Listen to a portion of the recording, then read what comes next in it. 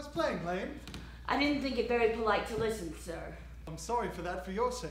I don't play accurately. Anyone can play accurately, but I play with wonderful expression. When it comes to the piano, sentiment is my forte. I keep science for life. Yes, sir. Speaking of the science of life, have you got the cucumber sandwiches cut for Lady Bracknell? Yes, sir. Oh, by the way, Lane, I noticed from my books that on Thursday night, when Lord Shorman and Mr. Worthing were dining with me, 8 bottles of champagne are entered as having been consumed. Yes, sir. 8 bottles and a pint. Why is it that at a bachelor's establishment, the servants invariably drink the champagne? I ask merely for information. I attribute it to the superior quality of the wine, sir. I have often observed that in married households, the champagne is rarely of a first-rate brand. Good heavens, is marriage as demoralizing as that? I do believe it is a very pleasant state, sir. I have very little experience of it myself to the present. I've only been married once, and that was in consequence of a misunderstanding between myself and a younger person. I don't know that I'm quite interested in your family life, Lane. No, sir, it's not a very interesting subject. I don't think of it myself. Quite natural, I'm sure. That'll be all, Lane. Thank you. Thank you, sir.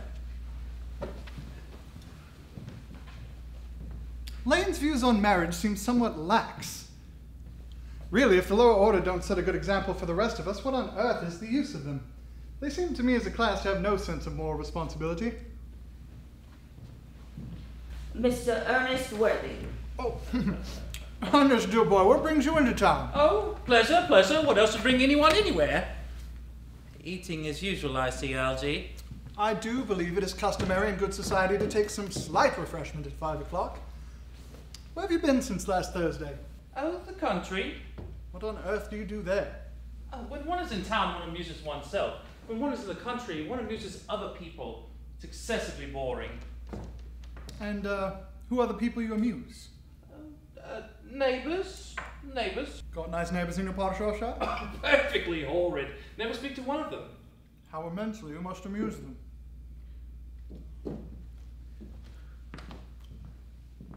By the way, Shropshire is your county, is it not? Shropshire, yes, of course. Why all these cups? Why cucumber sandwiches? Why such reckless extravagance in one so young? Who's coming to tea? Oh, merely Aunt Augusta and Gwendolen. Oh, how perfectly delightful. Yes, that's all very well, but I don't think Aunt Augusta will much approve of your being here. May I ask why? Well, the way you flirt with Gwendolen is perfectly disgraceful. It's almost as bad as the way Gwendolen flirts with you. I am in love with Gwendolen. I've come up to town expressly to propose to her. I thought you said you came up for pleasure. That sounds like business. Oh, how utterly unromantic you are. I don't see anything romantic in proposing. It's perfectly romantic to be in love, but there's nothing romantic about a definite proposal. The very essence of romance is uncertainty. If I ever get married, I'll certainly try to forget the fact. I have no doubt about that, dear Algie. The divorce court was specially invented for peoples whose memories are so curiously constituted. Oh, there's no use speculating on that subject, dear boy. Divorces were made in heaven. Oh, please don't touch the cucumber sandwiches. They're reserved specially for Aunt Augusta. But you've been eating them all the time. Well, it's quite a different matter. She's my aunt. Here, have some bread and butter. The bread and butter is for Gwendolen. The Gwendolen is devoted to bread and butter. Oh, yes, and, very good bread and butter it is, too. Well, you need not eat it as if you were going to eat it all. You act as if you're married already. You're not married already, and I don't think you ever will be. Why on earth do you say that? Well, first of all, women don't marry the men they flirt with. Women don't think it right. Oh, that is nonsense. It isn't. It's a great truth. It accounts for the extraordinary number of bachelors one sees all over the place. In the second place, I don't give my consent. Your consent? Dear boy, Gwendolen is my first cousin. And if I'm going to allow you to marry her, we have to clear up the whole issue of, Cecily. Cecily? What do you mean, Algie? What do you mean by Cecily? I don't know anyone by the name of Cecily. Bring me that cigarette case that Mr. Worthing left in the smoking room last time he dined here. Yes, sir. Do you mean to tell me you've had my cigarette case all this time? I wish to goodness you had let me know. I've been writing frantic letters to Scotland Yard about it. I was very nearly offering a large reward. I wish you would offer one. I'm more than usually hard up. There's no use in offering a large reward now. The thing is found. I find that rather mean of you, Ennis, I must say. However, now that I look at the inscription on the inside, I realize that it makes no matter. This thing isn't yours at all. Of course it's mine. You've seen me with it 100 times. And you have no right whatsoever to read what's written inside. It's a very ungentlemanly thing to do, to read a private cigarette case. Oh, it's perfectly absurd to have a hard and fast rule about what one should read and what one shouldn't read. More than half of modern cultures depend on what one shouldn't read. I'm quite aware of the fact, and I don't propose to speak on modern culture. It's not the type of thing one talks about in private. Now just give me back my cigarette case. But this isn't your cigarette case. You see, this cigarette case is a gift by someone of the name of Cecily, and you said you didn't know anyone of that name. Well, if you want to know, Cecily is, my aunt. Your aunt? Yes, charming old lady she is too. Lives in Tunbridge Wells. Just give it back to me, Algie. But that doesn't account for the fact that she calls herself Little Cecily. From Little Cecily with her fondest love. What on earth is there in that? Some aunts are tall, some aunts are not tall. Surely that is a matter that the aunt may be allowed to decide for themselves. You think every aunt should be exactly like your aunt. That is absurd. Now, for heaven's sake, give me back my cigarette case. But why does she call you her uncle? There's no objection, I admit, to an aunt being a small aunt, but why an aunt, no matter what her size may be, would call her own nephew her uncle, I can't quite make out. Besides, your name isn't Jack at all, it's Ernest. It isn't Ernest, it's Jack. But you've always gone by the name of Ernest. I've introduced you as Ernest.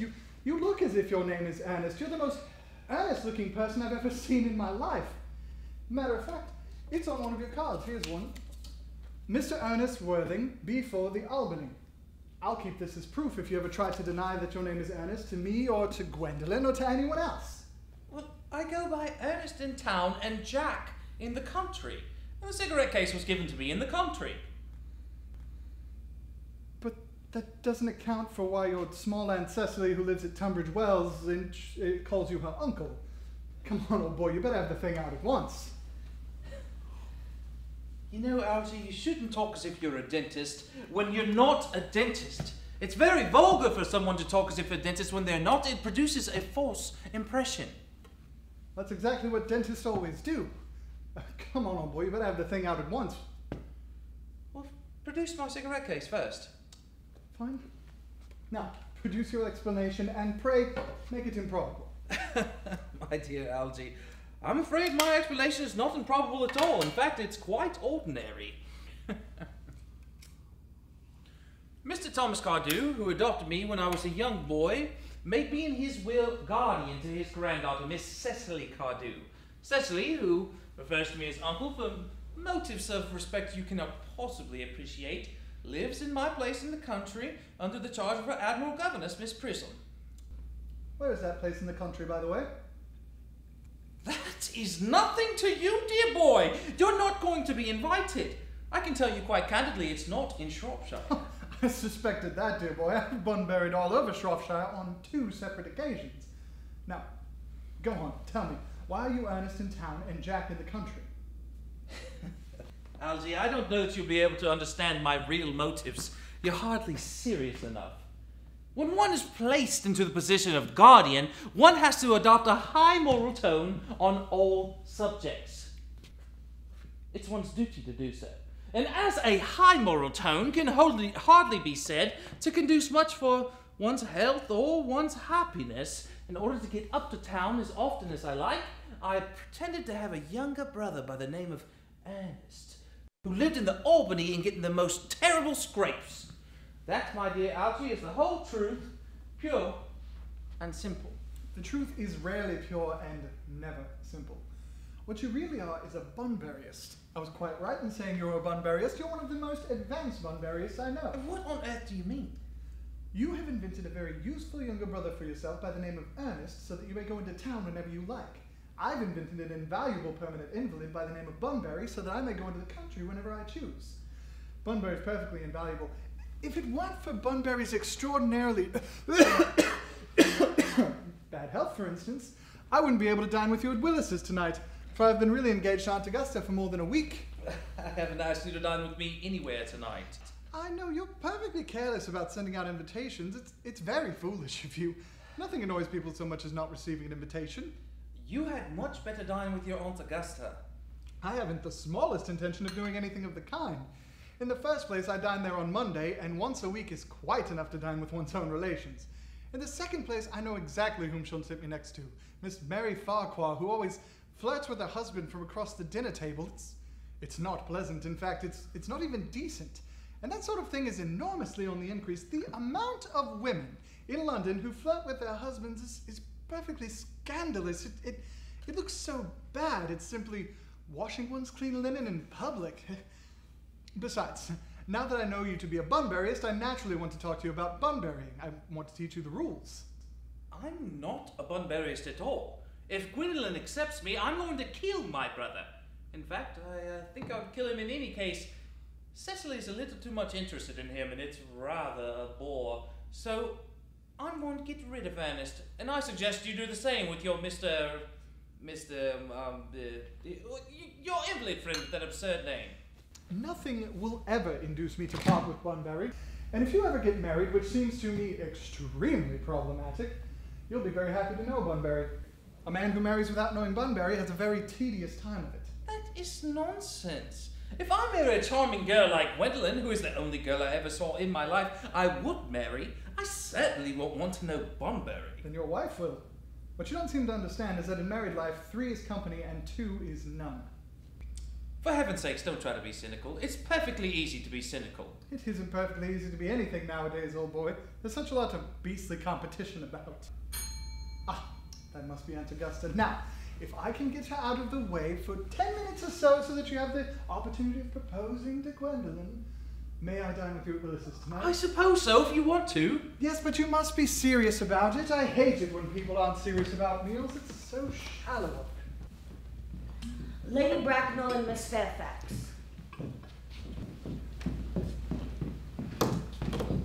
Good afternoon, Algernon. I hope you are behaving very well. I'm feeling very well, Aunt Augusta. That's not quite the same thing now, is it? In fact, the two things rarely go together.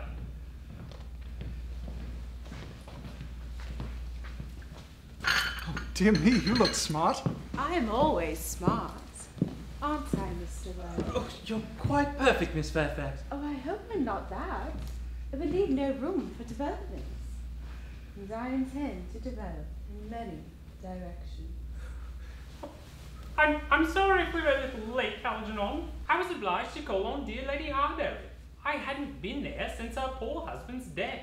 I must say, I've never seen a woman so altered. She looks quite 20 years younger. Now, I'll have some tea and one of those nice cucumber sandwiches you promised me. Oh, certainly, Aunt Augusta. Gwendolen, won't you come and sit here? Thanks, Mama. I'm quite comfortable where I am. Lane, why are there no cucumber sandwiches? I ordered them specially. There were no cucumbers at the market this morning, sir. I went down twice. No cucumbers? No, sir, not even for ready money. Thank you, Lane. That'll be all. Thank you, sir. I'm greatly distressed, Aunt Augusta, about there being no cucumbers, not even for ready money. It really makes no matter, Algernon. I had some crumpets for Lady Cardew, who seems to me to be living entirely for pleasure now. I hear her hair has turned quite gold from grief. Oh, it certainly has changed colour, but from what cause, I, of course, cannot say. I have quite a treat for you tonight, Algernon. I'm going to send you down with Mary Farquhar. She is such a delightful woman, and so attentive to her husband. It is so nice to watch them. I am afraid, Aunt Augusta, that I shall have to give up the pleasure of dining with you this evening. I hope not, Algernon. It would put my table completely out. Your poor uncle would have to dine upstairs. Fortunately, he's accustomed to that. Well, it's a great displeasure to me, and I need hardly say a great bore. That I just received a telegram that my poor friend Bunbury is very ill again. They seem to think I should be with him. It is very strange. Mr. Bunbury seems to suffer from curiously bad health. Yes, poor Bunbury is a dreadful invalid. It seems to me, Algernon, that it is high time this Mr. Bunbury made up his mind whether he is going to live or going to die. This shilly-shallying with the question is absurd.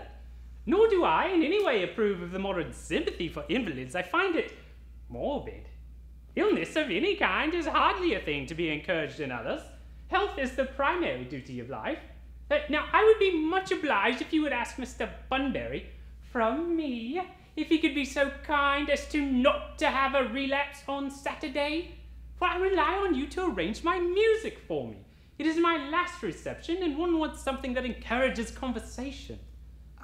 I'll speak to Bunbury Aunt Augusta if he's still conscious, but I think I can guarantee he'll be all right by Saturday. However, as far as the music is concerned, it's a great difficulty. You see, if one plays good music, people don't listen, and if one plays bad music, people don't talk.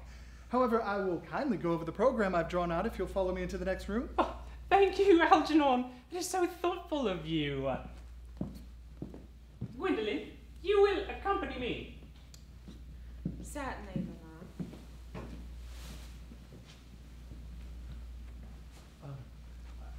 Charming day it's been, Miss Fairfax. Pray don't talk to me about the weather, Mr. Worthing. Whenever people talk to me about the weather, I always feel quite certain they mean something else. That makes me so nervous. I do mean something else. I thought so. In fact, I'm never wrong. I would like to be able to take advantage of Lady Bracknell's temporary absence. I would certainly invite you to do so. Mamma has a way of coming back suddenly into a room that I've often had to speak to her about. Miss Fairfax, ever since I met you, I've admired you more than any girl I've ever met since I met you.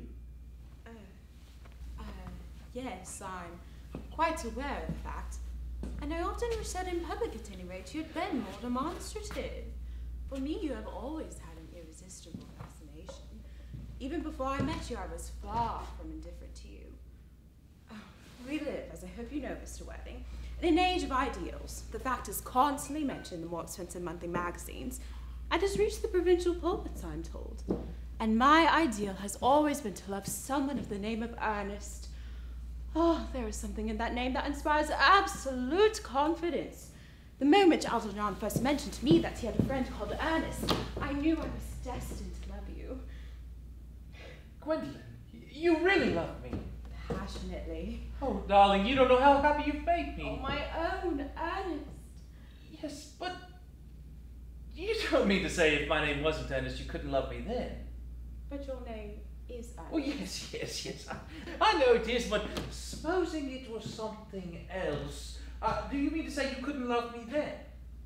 That is clearly a metaphysical speculation, and like most metaphysical speculations, has very little reference at all to the actual facts of real life as we know them. Well, darling, to speak quite candidly, I don't much care for the name of Ernest. I don't think it suits me at all. It suits you perfectly. It is a divine name. It has a music of its own. It produces vibrations. Well, I think there are other much nicer names. I think, Jack, for instance, is a charming name. Jack? No. There is very little music in the name of Jack, if any at all indeed. It is not thrill, it produces absolutely no vibrations. I have known several Jacks, and they all without exception were more than usually plain. Besides, Jack is a notorious domesticity for John. I pity any woman who's married to a man called John. She would probably never be allowed to know the entrancing pleasure of a single moment's solitude. No, the only really safe name is Ernest. Gwendolen, I must get christened at once. I mean, we must get married at once. There's no time to be lost. Married, Mr. Worthing? Well, yes, surely you know that I love you, and you've made it quite clear that you're not indifferent to me. I adore you. But you haven't proposed to me yet. Nothing's been said at all about marriage. The subject has not even been touched on. What? May I propose to you now? I think it would be an admirable opportunity. And to spare you any possible disappointment, Mr. Worthing, I think it's only fair to tell you quite frankly beforehand that I'm fully determined to accept you. Oh, Gwendolen. Yes, Mr. Worthing, what have you got to say to me? Well, you know what I've got to say to you. Yes, but you don't say it. Yes, okay, sure. Gwendolen, will you marry me? Of course I will, darling. How long you been about it? I'm afraid you've very little experience in how to propose. Well, in one, you're the only one in the world I've ever loved. Oh, yes, but men ought to propose for practice. I know my brother Gerald does. All my girlfriends tell me so. Oh, what a wonderfully blue eyes you have, Ernest. They are quite blue. I hope you will always look at me just like that, especially when there are other people present. Mr. Worthing, rise from this semi-recumbent posture. It is most indecorous. Mamma, I must beg you to retire. This is no place for you. Besides, Mr. Worthing has not quite finished yet. Finished what, may I ask? I am engaged to Mr. Worthing, Mamma. Oh, pardon me, you are not engaged to anyone. When you do become engaged, I, or your father, should his health permit, will inform you of the fact. An engagement should come on a young girl as a surprise, however pleasant or unpleasant the case may be. It is hardly a matter if she should be allowed to arrange for herself. Now, I have a few questions to put to you, Mr. Worthing. While I make my inquiries, you, Gwendolen, will wait for me below in the carriage. Mamma? The carriage, Gwendolen.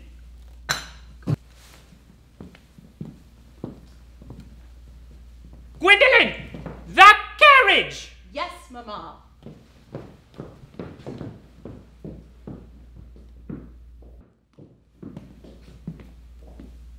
Sit, Worthing. Thank you, Lady Bracknell. I prefer standing. I feel bound to tell you that your name is not down on the list of eligible young men, although I do have the same list the dear Duchess of Bowden has. We work together, in fact. However, I am prepared to enter your name should your answers be what a really affectionate mother requires. Now,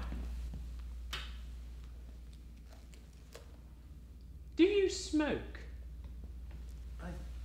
Yes, I must admit I smoke. I am glad to hear it. There are far too many idle men in London as it is. How old are you? 29. A very good age to be married at. Now, I have always said that when a man desires to get married, he should know either everything or nothing. Which do you know? I know nothing, Lady Bracknell. I am pleased to hear it. I do not approve of anything that tampers with natural ignorance. Ignorance is like a delicate exotic fruit. Touch it, and the bloom is gone. The whole theory of modern education is radically unsound. Fortunately, in England, at any rate, it produces no effect whatsoever. If it did, it would prove a serious danger to the upper classes and probably lead to acts of violence in Grosvenor Square. Now, what is your income? Between 7,000 and 8,000 a year. In land or investments? Well, in investments, chiefly. That is satisfactory. I do have a house in the country as well, with some land attached to it, of course. About 1,500 acres, I believe. A country house? How many bedrooms? Never mind, that could all be cleared up afterward. You have a townhouse, I presume. A girl with a simple, unspoiled nature such as Gwendolen could hardly be expected to reside in the country. Well, yes, I own a house in Belgrave Square, but it's let by the year to Lady Bloxham. Of course, I can get it back at 6 months' notice whenever I like. Lady Bloxham! I don't know her. Oh, well, she's a lady of considerably advanced years, knows about very little. Oh, nowadays that is no guarantee of respectability of character. What number in Belgrave Square? 149. Oh, the unfashionable side. What are your politics? Oh, I'm afraid I really don't have any. I'm a liberal unionist. Oh, they count as Tories. They dine with us, or come in the evening at any rate. Now, to more minor matters, are both your parents living? I've lost both my parents. To lose one parent, Mr. Worthing, could be regarded a misfortune. To lose both looks carelessness. Now, who was your father? He was evidently a man of some wealth. I'm afraid, Lady Bracknell, I really don't know. When I said that I'd lost my parents, it'd be nearer to the truth to say that my parents seem to have lost me. I don't know who I was from birth because, well, I was found. Found? Yes, Mr. Thomas Cardew, an older gentleman of kind and charitable disposition, he found me and gave me the name of Worthing because, well, he happened to have a ticket to Worthing in his pocket at the time. Where did this charitable gentleman with a first-class ticket find you? Well, in a handbag. A handbag? Yes, Lady Bracknell, a handbag. It was a rather large brown leather handbag with handles attached to it. An ordinary handbag, in fact. And where did this Mr. James or Thomas Cardew find this handbag? In the cloakroom at Victoria Station. It was given to him in mistake for his own. A cloakroom at Victoria Station? Yes, the Brighton line. The line is immaterial! Mr. Worthing, I must confess I feel somewhat bewildered by what you have just told me. To be born, or at any rate bred, in a handbag seems to show a contempt for the ordinary decencies of family life. As for the particular locality in which the handbag was found, a cloakroom in a railway station may have proved to cover a social indiscretion. Indeed, probably has been used for that before now, but it can hardly be regarded as an assured basis for recognized position in good society. May I ask then what you would recommend I do? I would do anything in the world to ensure Gwendolen's happiness. I would strongly advise you, Mr. Worthing, to try and acquire some relation as soon as possible, and to produce, at any rate, one parent of either sex before the season is quite over. I don't see how I could possibly do that. I could produce the handbag at any moment. It's in my dressing room at home. Surely that should satisfy you, Lady Bracknell. Me, sir? What is it to do with me? You can hardly imagine that I, or Lord Bracknell, would allow our one and only daughter, a girl raised with the utmost care, to marry into a cloakroom and form an alliance with a parcel.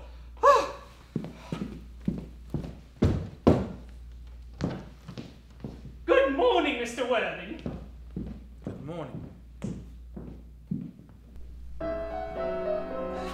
Pray, Algie, don't play that ghastly tune. How idiotic you are.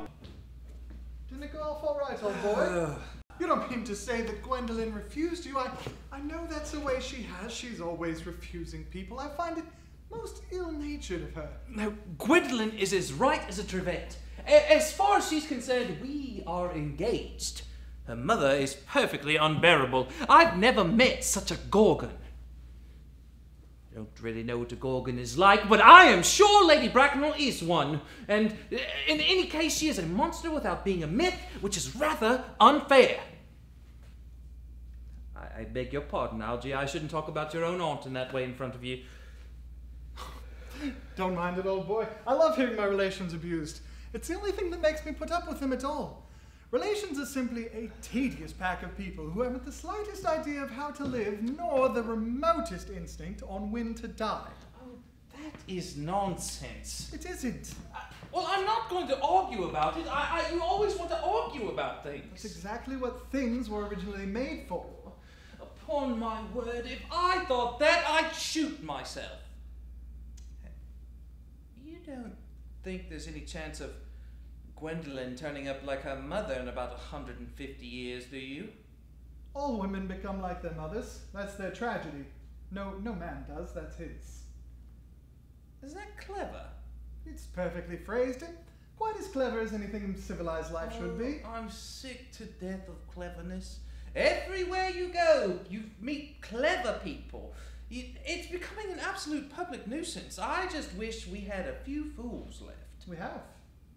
Oh, well, I'd very much like to meet them. What do they talk about? Oh, the fools? Clever people, of course. What fools? Did you tell Gwendolen the truth about your being Ernest in town and Jack in the country? One does not blurt out the truth to a nice, young, sophisticated woman. What extraordinary ideas you have about how to behave to a woman. The only way to behave to a woman is to make love to her if she's pretty, or to someone else if she's plain. Ooh. That is nonsense. But what about your brother, the profligate Ernest? Oh, by the end of the week I'll have gotten rid of Ernest. I'll say that he died suddenly in Paris of, apoplexy. Yes. Lots of people die of apoplexy quite suddenly, don't they? Yes, but it's, hereditary, the kind of thing that runs in families. You'd much better say a severe chill. But you're sure severe chill isn't hereditary or anything of the kind? Of course it isn't. Oh. Well, that settles it. My poor brother Ernest dies suddenly in Paris of a severe chill. That gets rid of him. But what about Miss Cardew? I thought you said that she was a little too fond of Ernest. Won't she feel his loss a great deal? No, Cecily is not a silly romantic girl, I'm glad to say. She goes long walks, has capital appetite, and cares nothing at all about her lessons. I'd rather like to see Cecily. I'll make very good that you never do. She is excessively pretty and only just 18. Have you told Gwendolen that you have an excessively pretty ward who's only just 18? It's not the sort of thing one blurts out to people. Gwendolen and Cecily are destined to be extremely great friends. I'll bet you anything you like that half an hour after they've met, they'll be calling each other sister. Women only call each other that after they've called each other a lot of other things first. Now, if we want to get a good table at Willis's, we really must go and dress. Did you know it's nearly 7? It's always nearly 7. Well, I'm hungry. I never knew you when you weren't. Well, what shall we do after dinner? Shall we go to the theatre? No, I love listening. Well, shall we go to the club? No, I hate talking. Maybe we'll trot round to the Empire around 10? Oh no, I can't look at things. It's so silly. Well, then what shall we do? Nothing. It's an awful lot of hard work doing nothing. However, I don't mind hard work if there's no definite object of any kind. Miss Fairfax. Oh, Gwendolen, upon my word. Algie, kindly turn your back. I have something very particular to say to Mr. Worthing. Really, Gwendolen, I don't think I can allow this at all. Algie, you always adopt a strictly immoral attitude towards life. You're not quite old enough to do that. My own darling. Ernest, we may never be married. From the expression on Mamma's face, I fear we never shall. Few parents nowadays pay any regard to what their children say to them. The old-fashioned respect for the young is fast dying out. Whatever influence I ever had upon Mamma, I lost at the age of 3. But although she may prevent us from becoming man and wife, and I may marry someone else, and marry often, nothing that you can possibly do can alter my eternal devotion to you. Oh, dear Gwendolen. The story of your romantic origin, as related to me by Mamma, with unpleasing comments, has naturally stirred the deeper fibres of my nature. Your Christian name has an irresistible fascination. The simplicity of your character makes you exquisitely incomprehensible to me. Your town address of the Albany I have. What is your address in the country? The Manor House, Walton, Hertfordshire. They have a good postal service, I suppose. It may be necessary to do something desperate. That, of course, will require serious consideration. I will communicate with you daily. Yes, oh, my own one. How long do you remain in town? Till Monday. Good.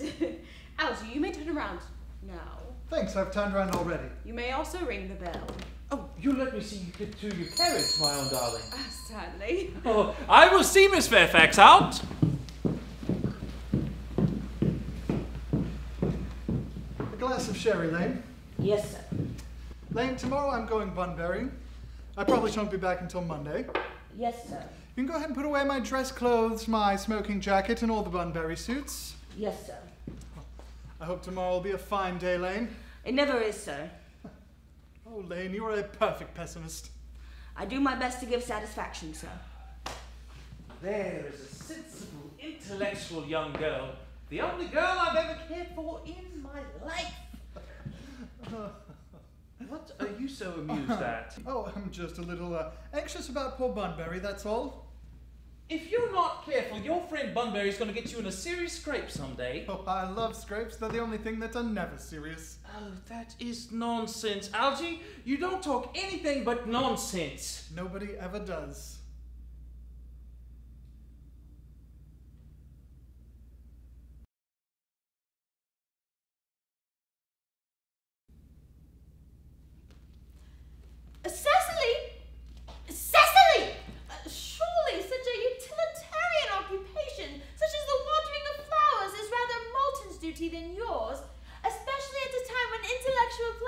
way to you. But I don't like German. It isn't at all a becoming language, and I know perfectly well that I look quite plain after my German lesson. Child, you know how anxious your guardian is that you should improve yourself in every way. Indeed, he laid particular stress as he was leaving for town yesterday. Uncle Jack is so very serious. In fact, he's so serious that I think he cannot be quite well. Your guardian enjoys the best of health, and his gravity of demeanor is to be commended in one so comparatively young as he is. I know no one who has a higher sense of duty and responsibility. I suppose that is why he often looks a little bored when we three are together. Cecily, I am surprised at you. Mr. Worthing has many troubles in his life. Idle merriment and triviality would be out of place in his conversation. And you must remember his constant anxiety about that unfortunate young man, his brother. I do wish Uncle Jack would allow that unfortunate young man, his brother, to come down here sometimes. We might have a good influence over him, Miss Prism. I am sure you certainly would. You know, German and geology and things of that kind influence a man very much. Well, I do not think that even I could produce any effect on a character that, according to his own brother's admission, is irretrievably weak and vacillating. Indeed, I'm not sure I would even desire to reclaim him. I'm not in favor of this modern mania of turning bad people to good people at a moment's notice. As a man sows, so let him reap. Really, you must put away your diary, Cecily. I don't see why you should keep a diary at all. I keep a diary in order to enter the wonderful secrets of my life. If I didn't write them down, I should probably forget all about them. Memory, my dear Cecily, is the diary that we all carry about with us. Yes, but it usually chronicles the things that have never happened and couldn't possibly have happened. I believe that memory is responsible for nearly all the 3-volume novels that Moody sends us. Do not speak slightingly of the 3-volume novel, Cecily. I wrote one myself in earlier days. Did you really, Miss Prism? Oh, how wonderfully clever you are. I hope it did not end happily. I don't like novels that end happily. The good ended happily and the bad unhappily. That is what fiction means. I suppose so, but it seems very unfair. Oh, was your novel ever published? Alas, no. The manuscript, I'm afraid, was abandoned. I use the word in the sense of lost or mislaid. Now, to your work, child, these speculations are profitless. But I see dear Dr. Chasuble coming up through the garden. Dr. Chasuble! This is indeed a pleasure! And how are we this morning? Miss Prism, I trust you are well. Oh, Miss Prism has just been complaining of a slight headache. I think it would do her so much good if you had a short stroll through the park, Dr. Charles. Cecily! Oh, I have not mentioned anything about a headache. No, dear Miss Prism, I know that, but I felt it instinctively that you had a headache. Indeed, I was thinking about that and not about my German lesson when the rector came in. Cecily, I hope you are not inattentive. Oh, I'm afraid I am. That is strange. Were I fortunate enough to be Miss Prism's pupil, I would hang upon her lips. I spoke metaphorically, of course. My metaphor was drawn from bees. Mr. Worthing has yet to return from town, I suppose. We do not expect him till Monday afternoon. Ah, yes. Mr. Worthing likes to spend his Sundays in London. But I must not disturb Egeria and her pupil any longer. Egeria? My name is Letitia, Doctor. Oh, a classical allusion merely, drawn from the pagan authors. I shall no doubt see you both at evensong. I think, dear Doctor, that I will have that stroll with you. I find I have a headache after all, and a walk might do it some good. With pleasure, Miss Prism, with pleasure. We may go as far as the schools and back. Oh, how delightful! Cecily, you will read your political economy in my absence! Horrid political economy! Horrid Merriman! Mr. Ernest Worthing has just driven over from the station. He has brought his luggage with him. Mr. Ernest Worthing, before the Albany W.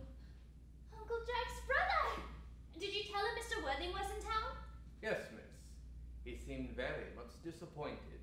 I mentioned that you and Miss Prism were in the garden. He said he was anxious to speak to you privately for a moment. Ask Mr. Worthing to come here. I suppose you'd better talk to the housekeeper about a room for him. Yes, miss.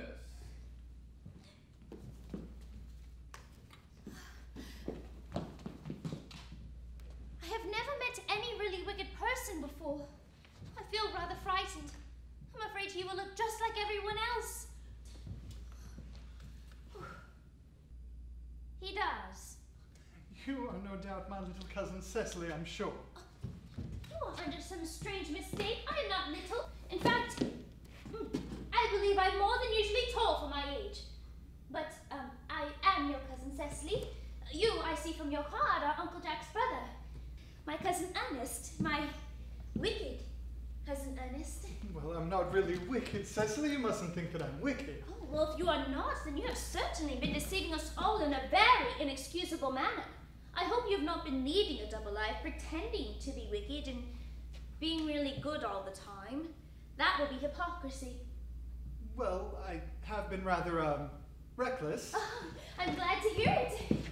In fact, now that you mention it, I have been very bad in my own small way. Oh, I don't think you should be so proud of that. Though I am sure it must have been very pleasant. It's much pleasanter being here with you.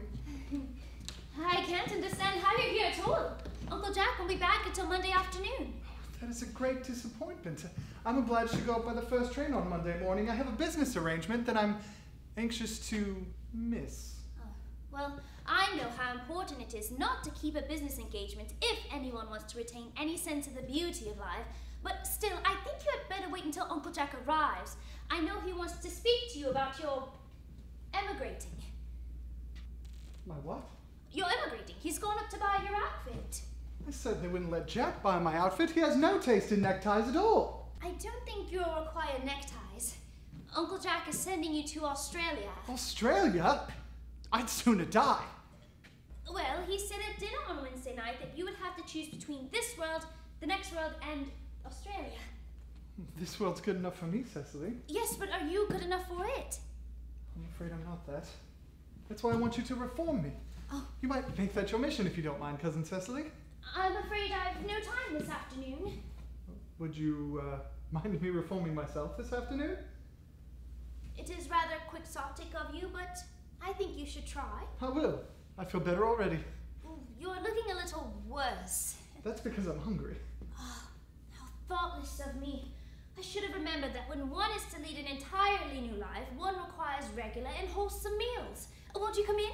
Yes, but may I have a pink rose first? Why? Because you're like a pink rose, Cousin Cecily. Oh, I don't think it can be right for you to talk to me like that. Miss Prism never says such things to me. Well, then Miss Prism is a short-sighted old lady. You're the most beautiful girl I've ever seen. Miss Prism says that all good looks are a snare. They're a snare that any sensible man would like to be caught in. I don't think I could care to catch a sensible man. I shouldn't know what to talk to him about. You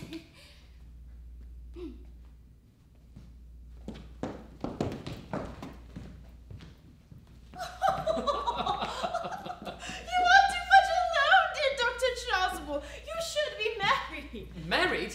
The precept as well as the practice of the primitive church was distinctly against matrimony. Well, perhaps that is why the primitive church has not lasted up to the present day.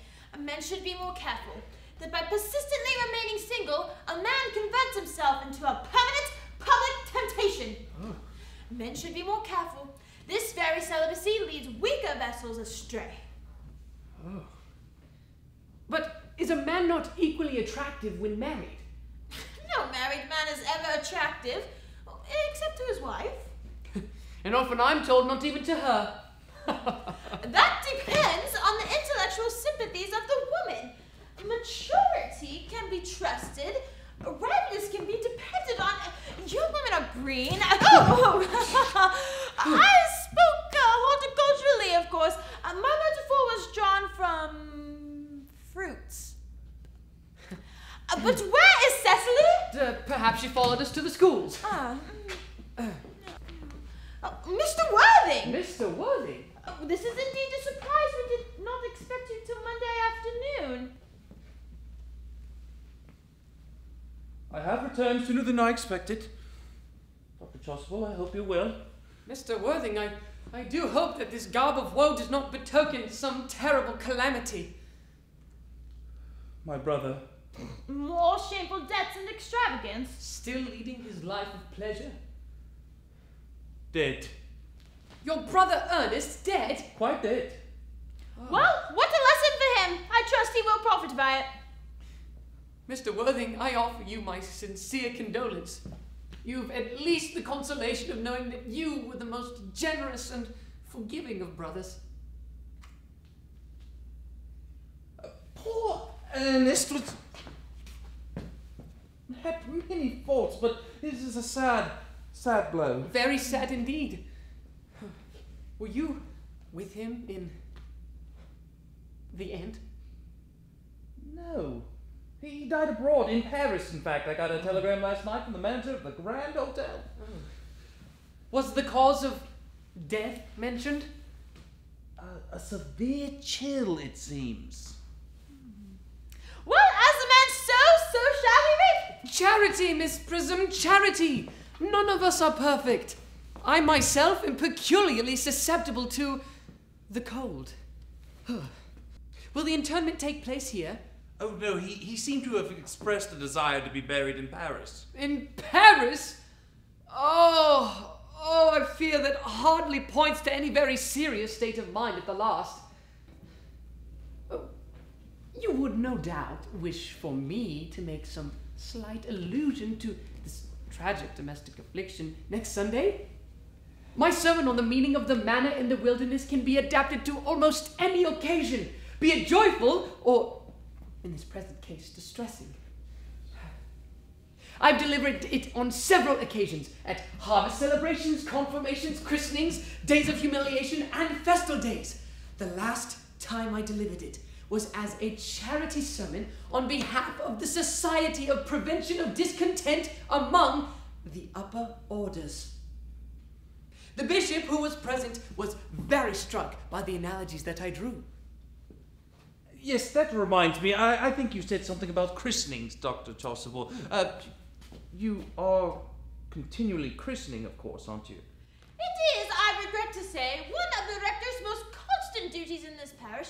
I have often spoken to the poor classes on the subject, but they don't seem to know what thrift is.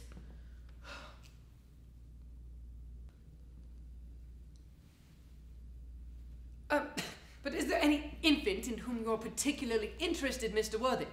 Your brother was, I believe, unmarried, was he not? Oh, yes. People who live entirely for pleasure usually are. But it's not for any child, dear doctor. I mean, I'm very fond of children, but no, the fact of the matter is I'd like to be christened myself this afternoon if you have nothing better to do. But surely, Mr. Worthing, you've been christened already. I don't remember anything about it. Have you any grave doubts upon the subject? I certainly intend to have, but maybe you're not interested in this type of thing, or you think I'm a little too old now. Oh, no, not at all. The sprinkling and indeed the immersion of adults is a perfectly canonical practice. The immersion? You need have no apprehensions. Sprinkling is indeed all that is necessary, or I think advisable. At what hour would you wish the ceremony performed? Oh, I might trot round about 5 o'clock if that would suit you. Perfectly. I have two very similar ceremonies to perform at that time. A case of twins, in fact, that occurred in one of the outlying cottages on your own estate. To poor Jenkins the carter, a most hard-working man. No, I don't think I would like to be christened along with other babies. It would be childish. So would 5:30 do? Admirably. And now, Mr. Worthing, I will no longer intrude upon a house of sorrow. I would merely beg that you be not too bowed down by grief. What seem to us bitter trials are often blessings in disguise. This seems to me a blessing of the most obvious kind. Uncle Jack! Oh, I am pleased to see you back. Oh, but what horrid clothes you've got on. Do go and change them. Cecily! My child, my child. Oh, Uncle Jack, what is the matter? Do look happy. You look as if you had toothache. And I've got such a surprise for you. Who do you think is in the dining room? Your brother! Who? Your brother Ernest. He arrived about half an hour ago. What nonsense! I haven't got a brother. Oh, Uncle Jack, don't say that. However badly he may have treated you in the past, he is still your brother. You couldn't be so heartless as to disown him. I'll tell him to come out, and you will shake hands with him, won't you, Uncle Jack? These are very joyful tidings. After we'd all been resigned to his loss, his sudden reappearance seems to me peculiarly distressing. My brother is in the dining room. I don't know what this all means. I can't figure it out. It seems absurd. Oh, good heavens. Brother John, I've come up from town expressly to tell you that I'm sorry for any trouble I've caused you, and I intend to lead a better life in the future. Uncle Jack, you aren't going to refuse your own brother's hand. Nothing will induce me to take his hand. I think his coming down here a disgrace, and he knows perfectly well why. Uncle Jack, do be nice. Why, Ernest has just been telling me about his poor invalid friend, Mr. Bunbury, whom he goes to visit so often. And surely there must be much good in one who is kind to an invalid who leaves the pleasures of London to sit by a bed of pain. Bunbury. He's been talking about Bunbury, has he? Yes, he has told me all about poor Mr. Bunbury in his terrible state of health. Well, I won't have him talk to you about Bunbury or about anything else. It's enough to drive one perfectly frantic. Well, I admit the faults were all on my side, but I must say I find Brother John's coldness to me peculiarly painful. I expected a more enthusiastic welcome, especially considering it's the first time I've been here. Uncle Jack, if you don't shake hands with Ernest, I will never forgive you. Never forgive me? Never, never, never. Well, this is the last time I shall ever do it.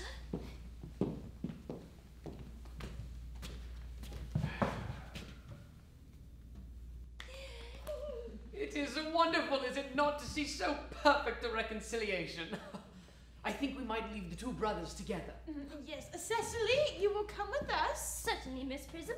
My little task of reconciliation is over. You have done a beautiful action today, dear child. We must not be premature in our judgments. I feel very happy. Algie, you must leave this place at once. I do not allow any Bunbury in here. I've put Mr. Ernest's things in the room next to yours, sir. I suppose that is all right. What? Mr. Ernest's luggage, sir. I have unpacked it and put it in the room next to your own. His luggage? Yes, sir. 3 portmanteaus, a dressing case, 2 hot boxes, and a large luncheon basket. I'm afraid I can't stay more than a week this time. Merriman, order the dog cart at once. Mr. Ernest has been suddenly called back to town. Yes, sir. What a fearful liar you are, Jack. I haven't been called to town at all. Yes, you have. I haven't heard anyone call me. Your duty as a gentleman calls you back. My duty as a gentleman has never interfered with my pleasure in the smallest degree. I can quite understand that. Well, Cecily is a darling. You will not talk of Miss Cardew like that. I don't like it. Well, I don't like your clothes. Why on earth don't you go up and change? You look perfectly ridiculous in them. It's absurd to be in deep mourning for someone who's actually staying with you in your house for an entire week as a guest. I'd call it grotesque. Oh, you are not to stay with me for a week as a guest or anything else. You have got to go by the 4:05 train. Well, I certainly won't go while you're in deep mourning. It would be most unkind. You'd stay with me if I were in deep mourning, I assume. I would think it most unfriendly if you didn't. Will you go if I change my clothes? Yes, if you're not too long about it. I've never seen someone take so long to dress and with such little results. In fact, it is all better than being always overdressed as you are. If I am occasionally overdressed, I always make up for it by being immensely overeducated. Your vanity is ridiculous. Your conduct an outrage, and your presence in my garden utterly absurd. However, you have got to catch the 4-5, and I hope you have a pleasant journey back to town. This bun-bearing, as you call it, hasn't been a great success for you. Well, I think it has been a great success. I'm in love with Cecily, and that is everything. But I must see her before I go and make arrangements for another bunberry. Oh, there she is. Oh, I merely came back to water the roses. I thought you were with Uncle Jack. He's gone to send the dog cart for me. We have got to part? I'm afraid so. A very painful parting. It is always painful to part from one who is known for a very brief space of time. The absence of old friends one can endure with equanimity, but even a momentary separation from anyone to whom has just been introduced is almost unbearable. Thank you. The dog cart is waiting for you, sir. It can wait, Merriman, for 5 minutes. Yes, miss. Cecily, I hope I don't offend you if I state quite frankly and openly that you seem to me to be the visible personification of absolute perfection. I think your frankness does you great credit, Ernest. If you'll allow me to copy your remarks into my diary. Oh, do you really keep a diary? I'd give anything to look at it, may I? No.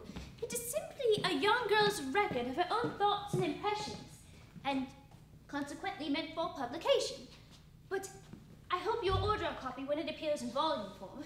But pray, Ernest, don't stop. I delight in taking down from dictation. I have reached absolute perfection. You can go on. I'm quite ready for more. Oh, no, don't cough, Ernest. Whenever one is dictating, one should speak fluently and not cough. Besides, I don't know how to spell cough. Cecily, ever since I looked upon your wonderful, incomparable beauty, I've dared to love you wildly, passionately, devotedly, hopelessly. I don't think that you should tell me that you love me wildly, passionately, devotedly, and hopelessly. Hopelessly doesn't seem to make much sense, does it? Cecily. The dog cart is waiting, sir. Tell it to come around next week at the same hour. Yes, sir.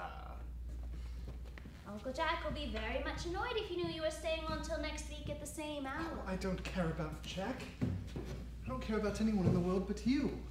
I love you, Cecily. You will marry me, won't you? Oh, you silly boy, of course. Why, we've been engaged for the last 3 months. For the last 3 months? Yes, it'll be exactly 3 months on Thursday. But, Cecily, how did we become engaged? Well, ever since dear Uncle Jack first confessed to us that he had a younger brother who is very wicked and bad, you, of course, have performed the chief topic of conversation between myself and Miss Prism.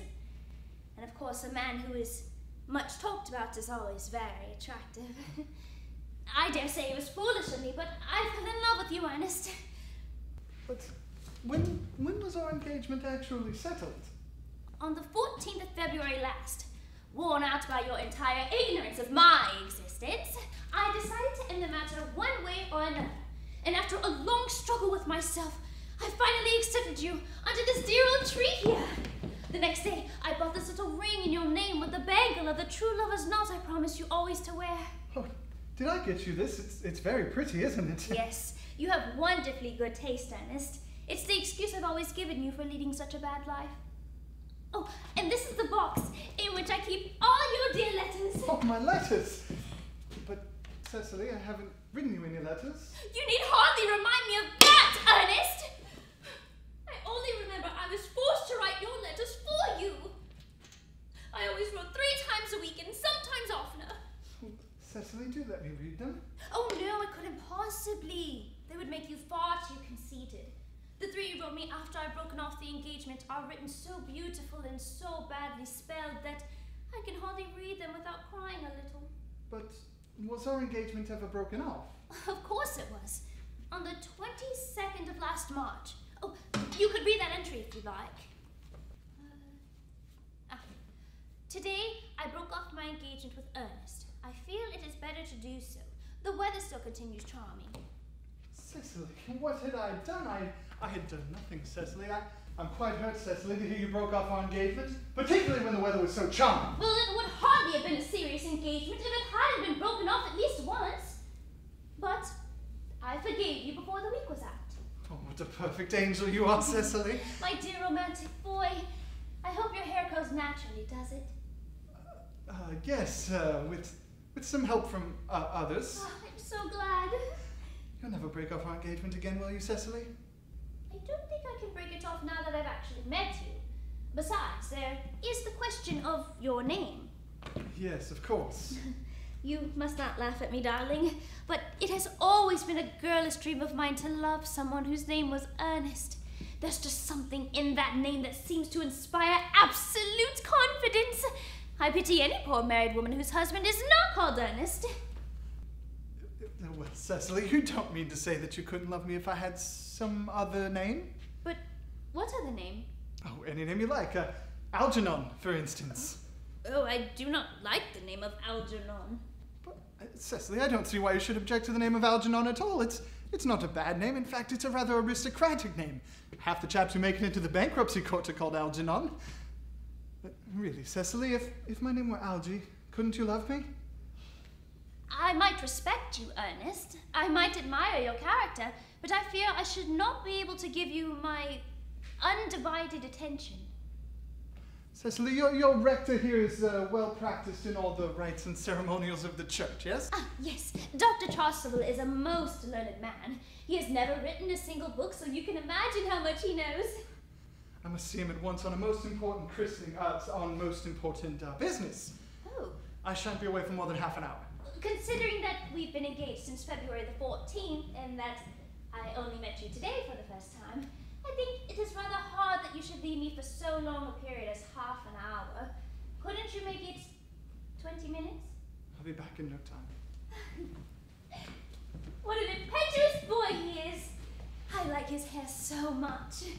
I must enter his proposal into my diary. Miss Fairfax has just called to see Mr. Worthing on very important business, Miss Fairfax states. Is it Mr. Worthing in his library? Mr. Worthing went over in the direction of the rectory some time ago. Pray, ask the lady to come out here. Mr. Worthing is sure to be back soon. Yes, miss. Oh, and you can bring tea. Yes, miss. Miss Fairfax? I suppose one of the many good elderly women who are associated with Uncle Jack and his philanthropic work in London. I don't quite like women who are interested in philanthropic work. I think it is so forward of them. Miss Fairfax.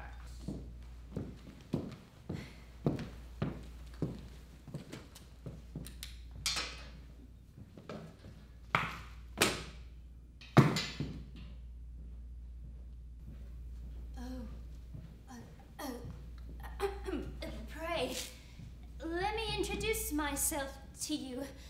My name is Cecily Cardew. Cecily Cardew? What a very sweet name. Something tells me we're going to be great friends. I like you already more than I can say. And my first impressions of people are never wrong.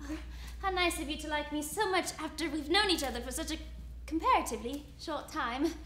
Pray, sit down. I may call you Cecily, may I not? With pleasure. And you will always call me Gwendolen, won't you? If you wish. Then that is all quite settled, is it not? I hope so.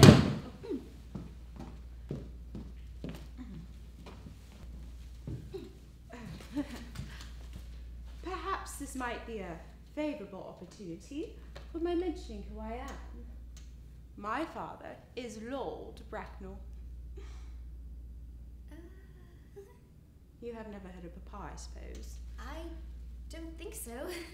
Well, outside the family circle, Papa, I am glad to say, is entirely unknown. I think that is quite as it should be. The hope seems to me to be the proper sphere for the man, and certainly, once a man begins to neglect his domestic duties, he becomes painfully effeminate, does he not? And I don't like that. It makes men so very attractive. Cecily, Mamma, whose views on education are remarkably strict, has brought me up to be extremely short-sighted. It is part of a system. So, do you mind if I looking at you through my glasses? Oh, not at all, Gwendolen. I am very fond of being looked at.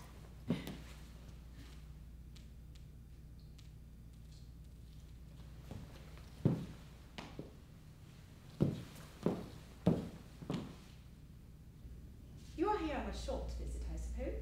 Oh, no, I live here. Really? Your mother, no doubt, or some female relative of advanced years, resides here also? Oh, no, I have no mother, nor in fact any relations. Indeed. My dear guardian, with the assistance of Miss Prism, has the arduous task of looking after me. Your guardian? Yes, I am Mr. Worthing's ward. Oh. It is strange. He never mentioned to me that he had a ward. How secretive of him. He grows more interesting hourly. I am not sure, however, that the news inspires me with feelings of unmixed delight. I am very fond of you, Cecily. I've liked you ever since I met you. But I feel bound to state that, now that I know that you're Mr. Worthing's ward, I cannot help expressing a wish that you were, well, just a little older than you seem to be, and not quite so very alluring in appearance. In fact, if I may speak candidly... Oh, pray do. I think that whenever one has anything unpleasant to say, one should always be quite candid.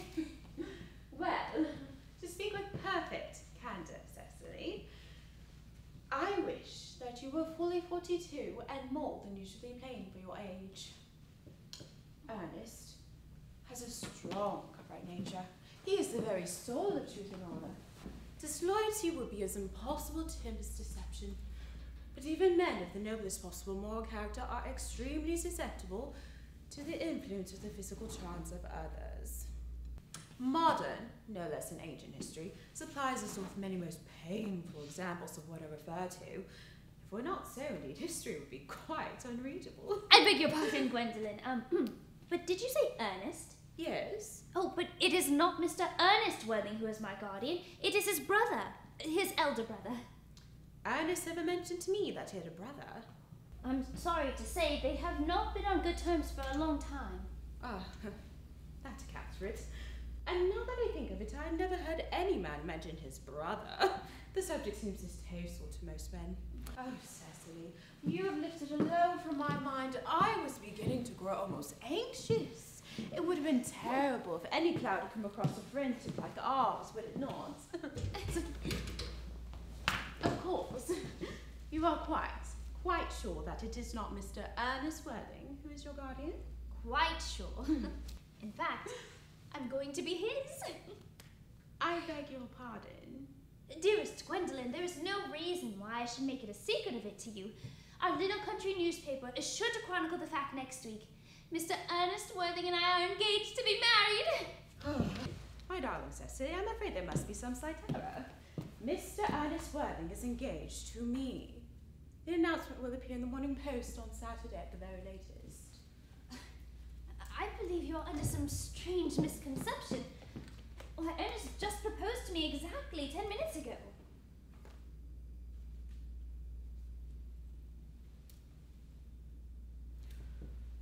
It is certainly very curious, for he asked me to be his wife yesterday afternoon at 5:30. If you would care to verify the incident, pray do so.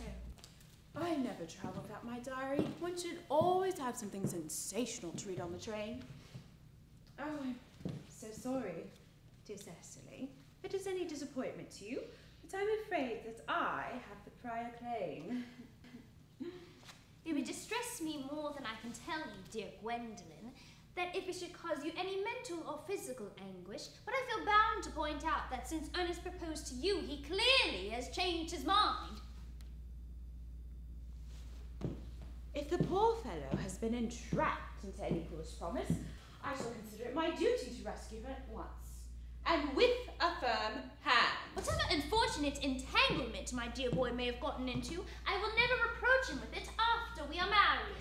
Do you allude to me, Miss Cardew, as an entanglement? You are presumptuous. On an occasion of this kind, it becomes more than a moral duty to speak one's mind. It becomes a pleasure. Do you suggest, Miss Fairfax, that I entrapped Ernest into an engagement?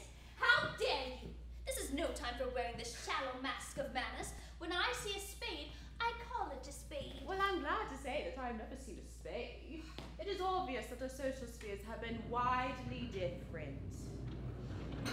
Shall I wait be here as usual, miss? Yes, as usual. Yes, as usual.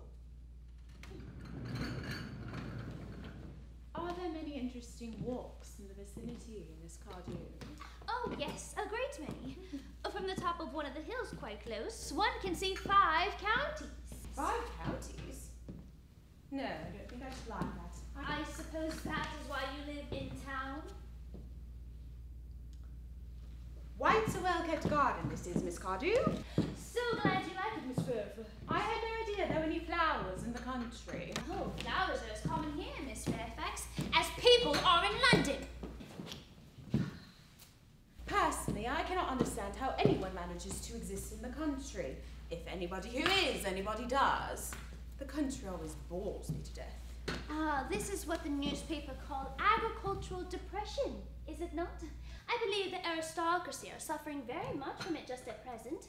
It is almost an epidemic amongst them, I've been told. May I offer you some tea, Miss Fairfax? Thank you. Detestable girl. But I require tea. Sugar? No, thank you. Sugar is not fashionable anymore.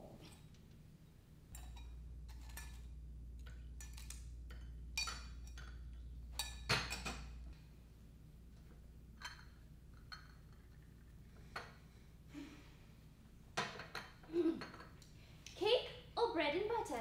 Bread and butter, please. Cake is rarely seen at the best houses nowadays. Hand that to Miss Fairfax.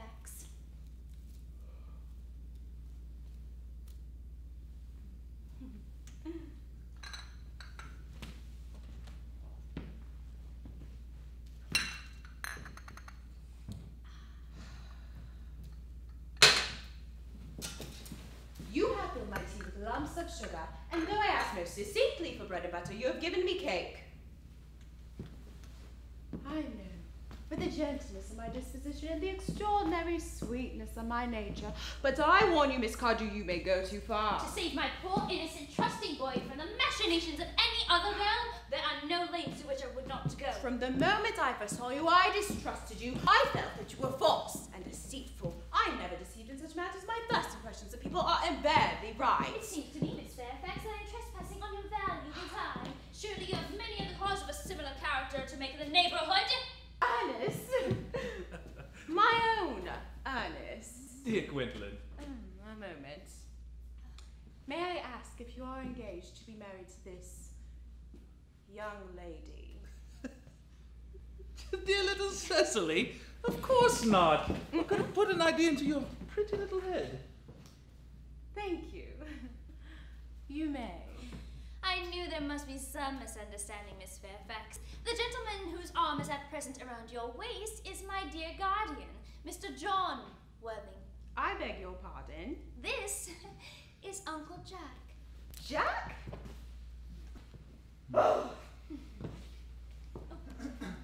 Here is Ernest. My own love. A moment, Ernest. May I ask, are you engaged to be married to this young lady? To what young lady? Oh, good heavens, Gwendolen. Yes, to good heavens, Gwendolen. I mean to Gwendolen. Of course not. What could have put such an idea in your pretty little head? Thank you. You may. I felt there was some slight error, Miss Cardew. The gentleman who is now embracing you is my cousin, Mr. Algernon Moncrief. Algernon Moncrief? Oh! Are you called Algernon? I cannot deny it. Oh! Is your name really John?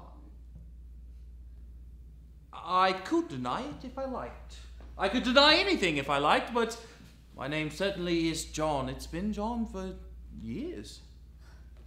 A gross deception has been practiced on both of us. Oh, my poor wounded Cecily. My sweet wronged Gwendolen. You will call me sister, will you not? There is just one question I should be allowed to ask my guardian. An admirable idea, Mr. Worthing. There is just one question I would like to be permitted to put to you. Where is your brother Ernest? We are both engaged to be married to your brother Ernest, so it is a matter of some importance to us to know where your brother Ernest is at present. Gwendolen, Cecily, it pains me to speak the truth. I've never been reduced to such a painful position in all of my life, and to be quite frank, I'm not very good at anything of the kind. However, I must say that I have no brother Ernest. I have no brother at all.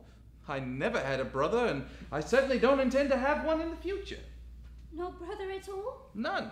Had you never a brother of any kind? Never! Not even of any kind. I'm afraid it is quite clear, Cecily, that neither of us is engaged to be married to anyone. It is not a very pleasant position for a young girl suddenly to find herself in, is it? Let us go into the house. They will hardly venture to come after us there. No. Men are so cowardly, aren't they?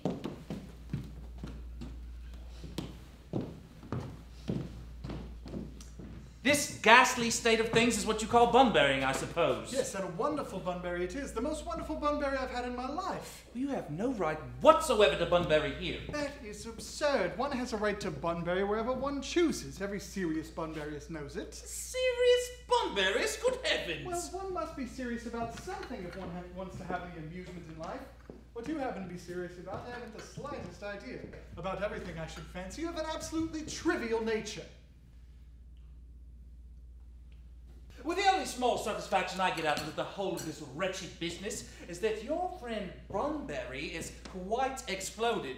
You won't be able to run down to the country as often as you like to, Algie, and it's a good thing, too. Well, your brother's a little off colour, isn't he, Jack?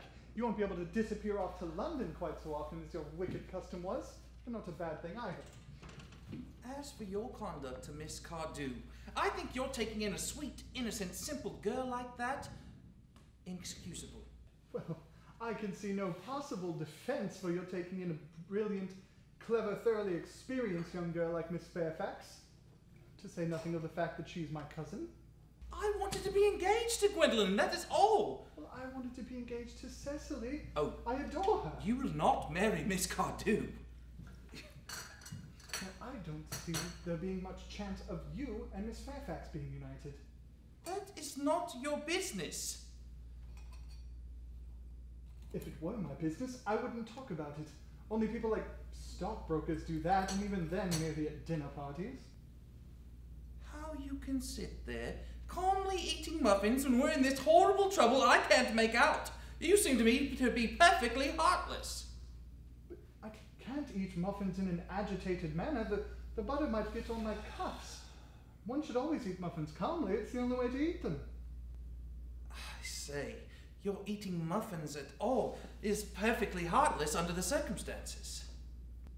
But whenever I am upset, I eat. And as a matter of fact, whenever I'm greatly upset, as anyone who knows me intimately will tell you, I refuse anything but food and drink. At the present moment, I'm eating muffins because I'm unhappy. Besides, I'm particularly fond of muffins. Yes, but that's no reason for you to eat them all in that greedy way. Well, why don't you have some tea cake? I hate tea cake. Surely a man may eat his own muffins in his own garden. But you just said it was perfectly heartless to eat muffins. Yes, perfectly heartless of you, under the circumstances. That's a completely different story. Well, that may be, but the muffins are the same.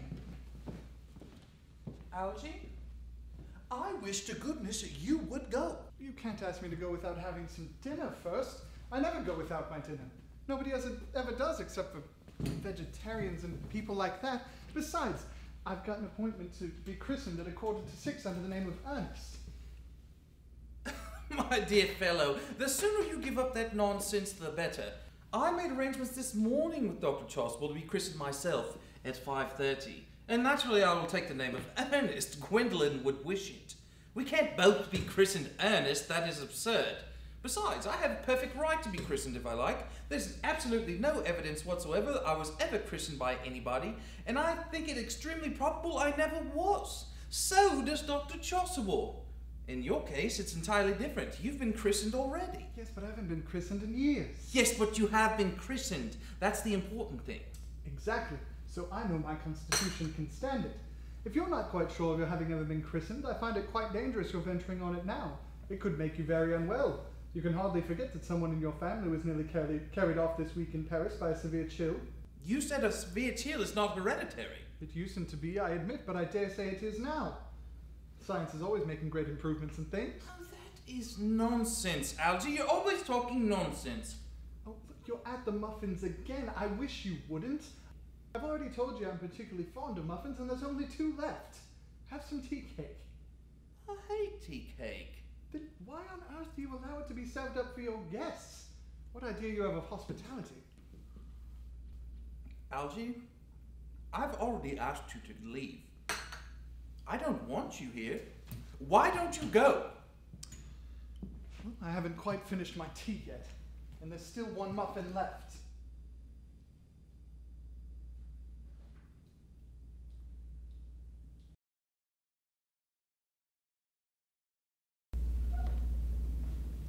The fact that they did not follow us at once into the house, as anyone else would have done, seems to me to show that they have some sense of shame left. They have been eating muffins. That looks like repentance. They don't seem to notice us at all. Couldn't you cough? But I haven't got a cough. They're looking at us. What effrontery! They're approaching. That's very forward of them. Let us preserve a dignified silence. Certainly. It is the only thing to do now.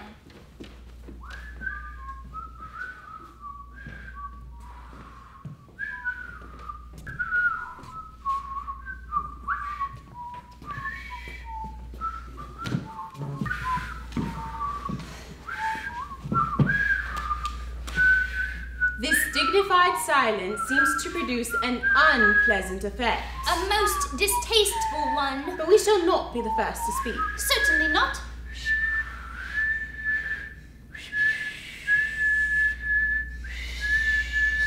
Mr. Worthing, I have something very particular to ask you. Much depends on your reply. Gwendolen, your common sense is invaluable. Mr. Moncrief, kindly answer me the following question. Why did you pretend to be my guardian's brother? In order that I might have the opportunity of meeting you. That certainly seems a satisfactory explanation, does it not?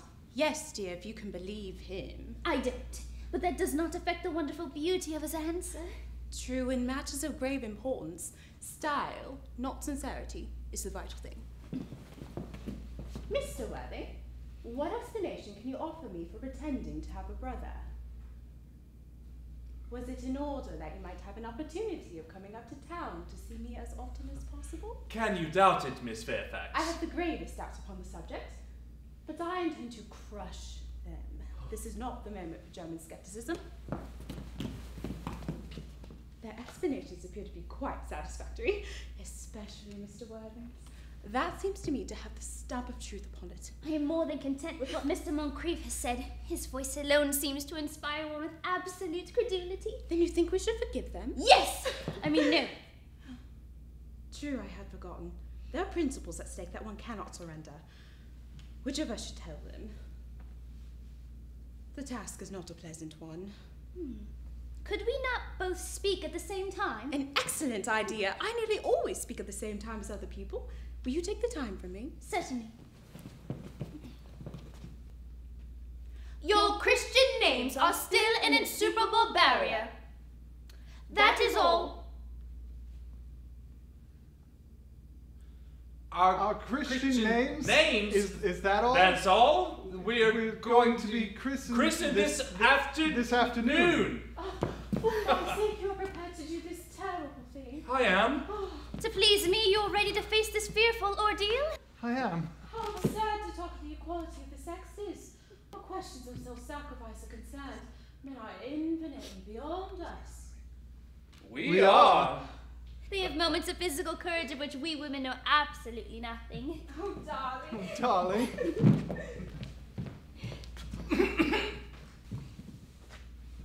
Lady Bracknell. Oh, good heavens. Gwendolen! What does this mean? Merely that I am engaged to Mr. Worthing, Mama. Come here.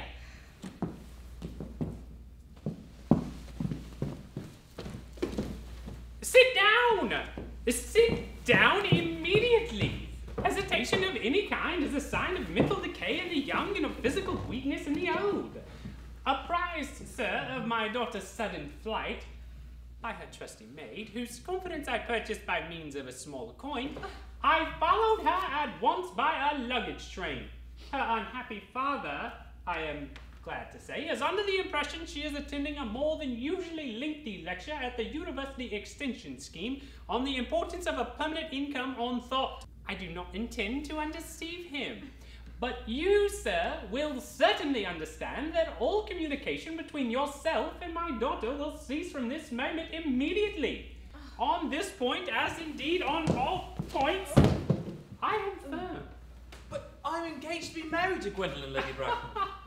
You are nothing of the kind, sir. And now as in regards Algernon. Oh, yes, Aunt Augusta. May I ask if it is in this house that your invalid friend, Mr. Bunbury, resides? Oh, Bunbury? No, Bunbury's not here at the present. In fact, Bunbury lives somewhere else. Bunbury's dead. Dead? When did Mr. Bunbury die? His death must have been extremely sudden. Oh, well, you see, I killed Bunbury this afternoon. I mean, Bunbury died this afternoon. What did he die of?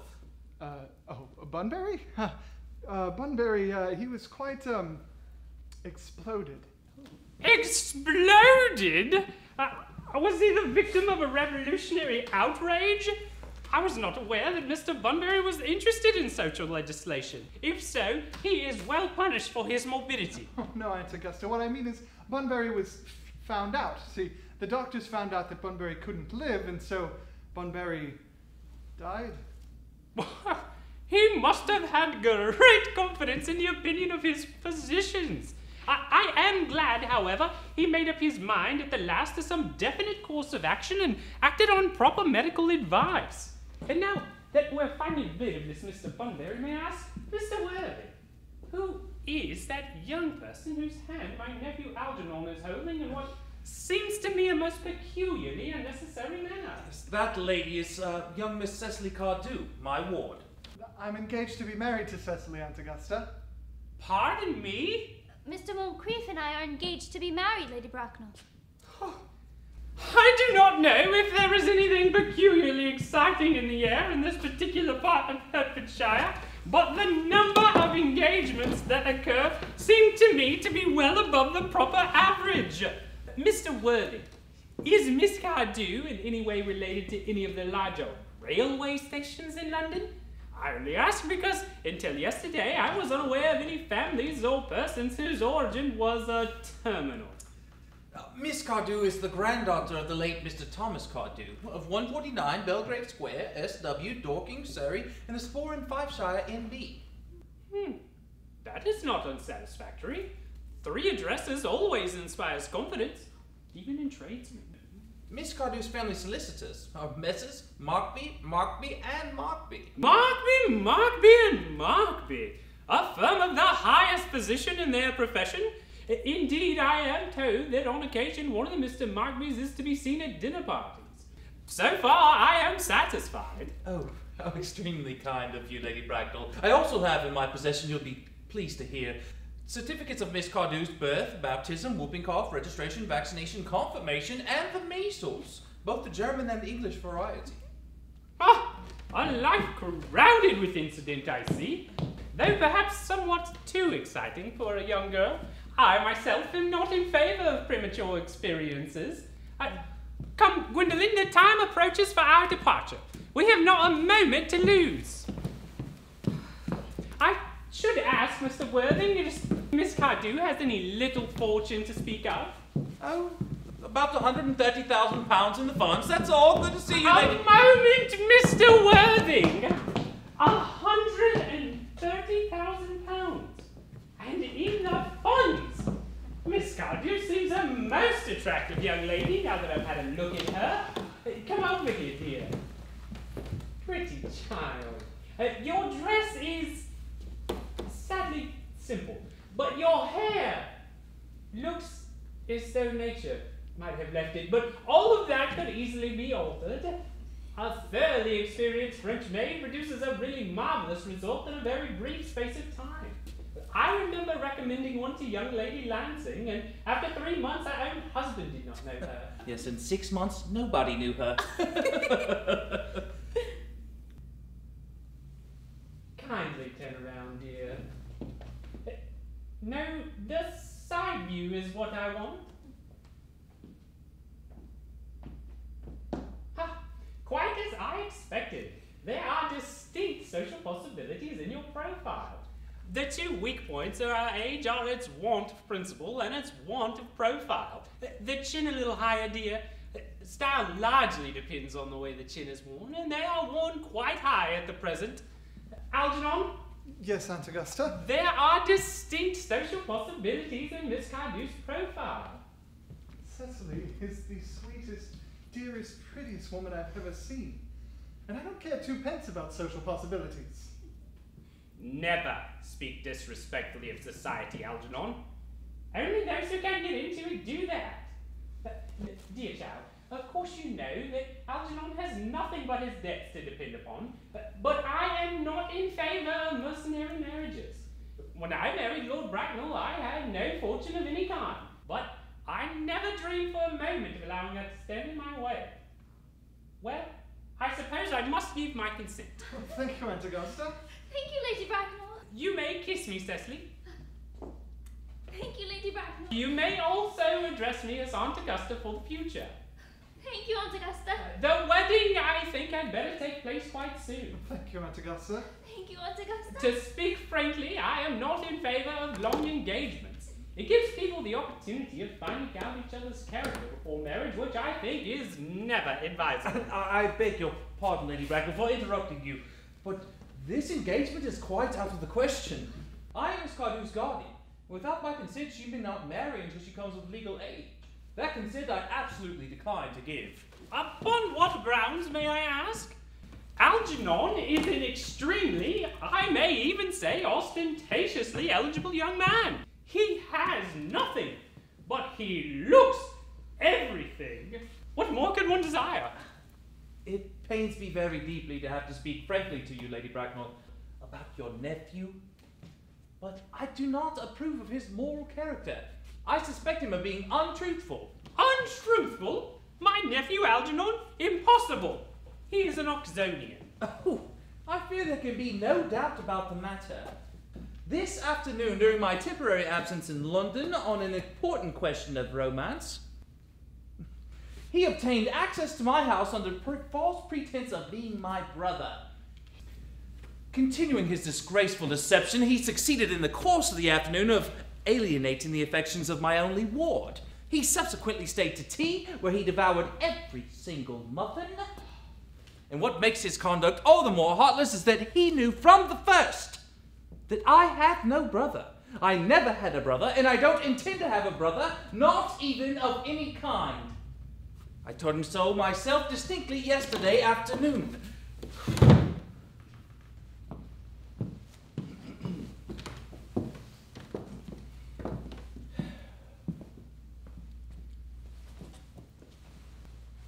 Mr. Worthy, after careful consideration, I have decided entirely to overlook my nephew's conduct to you. How very generous of you, Lady Bracknell. My decision, however, is unalterable. I decline to give my consent. Come here, dear. How old are you, dear? Well, I really am only 18, but I always admit to 20 when I go to evening parties. You are quite right in making some slight alteration. Indeed, no woman should ever be perfectly accurate about her age. It looks so calculating. 18, but admitting to 20 at evening parties. So, I don't see why your guardian's consent a matter of great importance. Pray, excuse me for interrupting you again, Lady Bracknell, but I think it only fair to tell you that according to her grandfather's will, she does not come of legal age till she is 35. That does not seem to me to be a grave objection. 35 is a very attractive age. London society is full of women of the very highest birth who have by their own free choice remained 35 for years. Lady Dumbledon is an instance in point. She has, to my own knowledge, remained 35 ever since she arrived at the age of 40, which was many years ago now. So I don't see why our dear Cecily wouldn't be even still more attractive at the age you mention now than she is at the present. Algie, could you wait for me until I was 35? Of course I could, Cecily. You know I could. Yes, I felt it instinctively, but I couldn't wait all that time. I hate waiting even 5 minutes for anybody. It always makes me rather cross. I am not punctual myself, I know, but I do like punctuality in others, and waiting even to be married is quite out of the question. And what is to be done, Cecily? I do not know, Mr. Moncrief. Mr. Worthing, as Miss Cardew positively states she cannot wait until she is 35 to be married, a remark I am bound to say seems to show a rather impatient nature.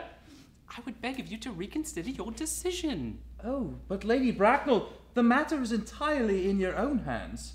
As soon as you consent to my marriage with Gwendolen, I will gladly allow your nephew to form an alliance with my ward. You must be quite aware that what you propose is out of the question. The passionate celibacy is all that any of us can hope for. That is not the destiny I propose for Gwendolen. Come, dear, we have already missed 5, if not 6 trains. To miss any more might expose us to comment on the platform. Everything is quite ready for the christenings. The christening, sir? Is not that somewhat premature? Both of these gentlemen have expressed a desire for immediate baptism. At their age? The idea is grotesque and irreligious. Algernon, I forbid you to be baptized. I will not hear of such excesses. Lord Bracknell would be highly displeased to hear that this is the way in which you wasted your time and your money. Am I to understand, then, that there are to be no baptisms at all this afternoon? Oh! I don't think, as things are now, it would be of much practical value to either of us, Dr. Chasuble. I'm grieved to hear such sentiments from you, Mr. Worthing. They savor of the heretical views of the Anabaptists, views which I have completely refuted in 4 of my unpublished sermons. However, seeing as your present mood is one that is particularly secular, I shall return to the church. In fact, I have been just informed by the pew opener that for the last hour and a half, Miss Prism has been waiting for me in the vestry. Miss Prism? Did I hear you mention a Miss Prism? Pray allow me to detain you for a moment, sir. This matter could prove to be one of vital importance to Lord Bracknell and myself.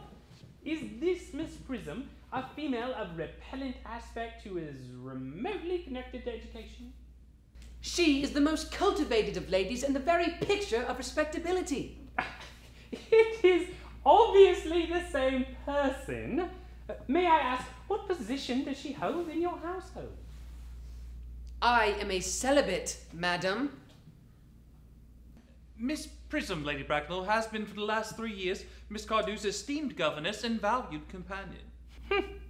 In spite of what I hear of her, I must meet her at once. Let her be sent for.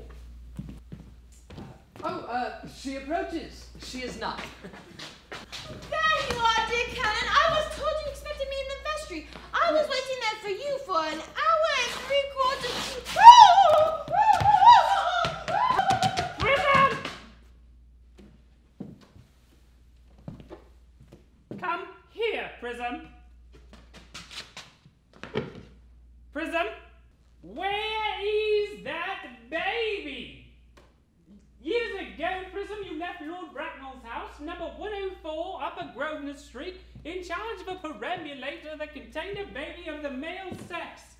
You never returned! A few weeks later, through the elaborate investigations of the Metropolitan Police, the perambulator was found standing alone at midnight in a remote corner of Bayswater. It contained a manuscript that had of a 3-volume novel of more than usually revolting sentimentality, but the baby was not there. Prism, where is that baby? Lady Bracknell, it is with great shame that I admit I do not know. I only wish I did. See, on the morning of the day that you mentioned, a day that is forever branded in my memory, I prepared as usual to take the baby out in its perambulator, and I had also with me that day a somewhat old but capacious handbag in which I had intended to place a work of fiction that I had written during my few unoccupied hours. In a moment of mental abstraction for which I could never forgive myself, I deposited the baby into the bag and placed the manuscript in the bassinet. Oh! But where did you deposit the handbag? Do not ask me, Mr. Worthing. Miss Prism! This is a matter of no small importance to me. I insist on knowing where you deposited that handbag that contained that infant. I left it in one of the cloakrooms of the large railway station in London. What railway station? Victoria? The Brighton line? Oh! I must retire to my room for a moment. Gwendolen, you'll wait here for me. If you are not too long, I will wait here for you all my life. What do you think this means, Lady Bracknell? I dare not even suspect, Dr. Chasuble. I need hardly tell you that in families of high position, strange coincidences are not supposed to occur. They are hardly considered a thing. Uncle Jack seems strangely agitated. Your guardian has a very emotional nature. The noise is extremely unpleasant. It sounds as though we were having an argument. I dislike arguments of any kind. They are always vulgar and often convincing. Oh, he appears to have stopped. I do wish he would arrive at some conclusion. This suspense is terrible. I hope it will last.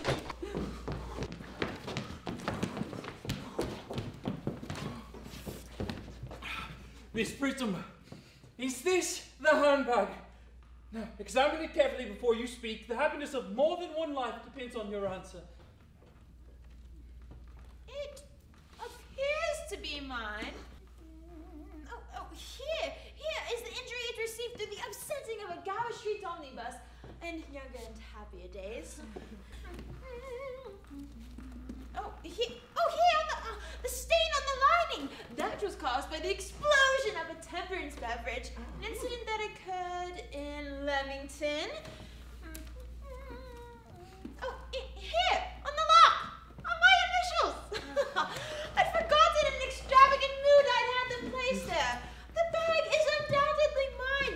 I am so thrilled to have it returned to me. It was a great inconvenient being without it all these years.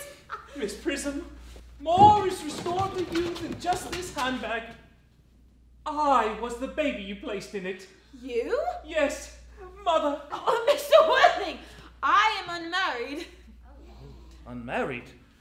I do not admit that is a serious blow, but after all, who has the right to cast a stone against one who suffers? Cannot repentance wipe out an act of folly? Why should there be one law for men and another law for women?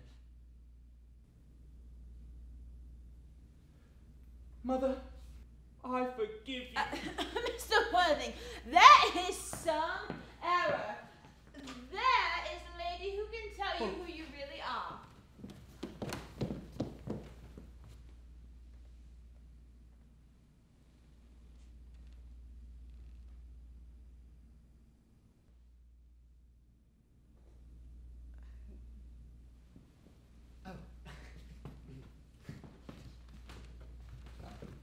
Lady Bracknell, I don't mean to seem inquisitive, but could you kindly tell me who I am?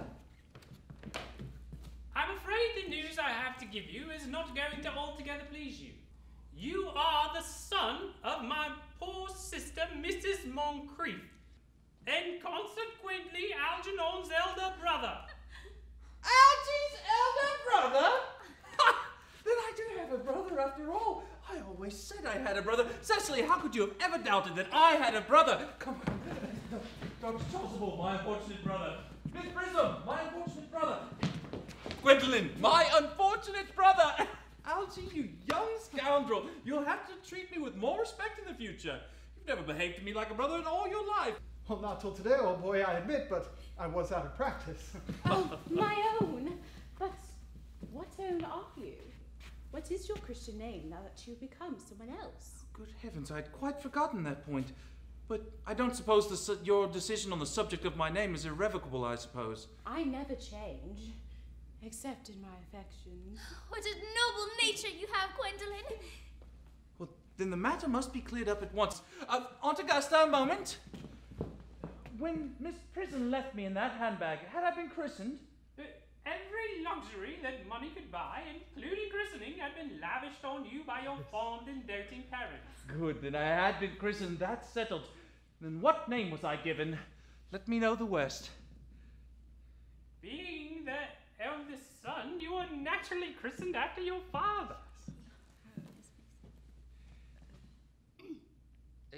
Yes, but what was my father's Christian name? Your father's Christian name? Oh.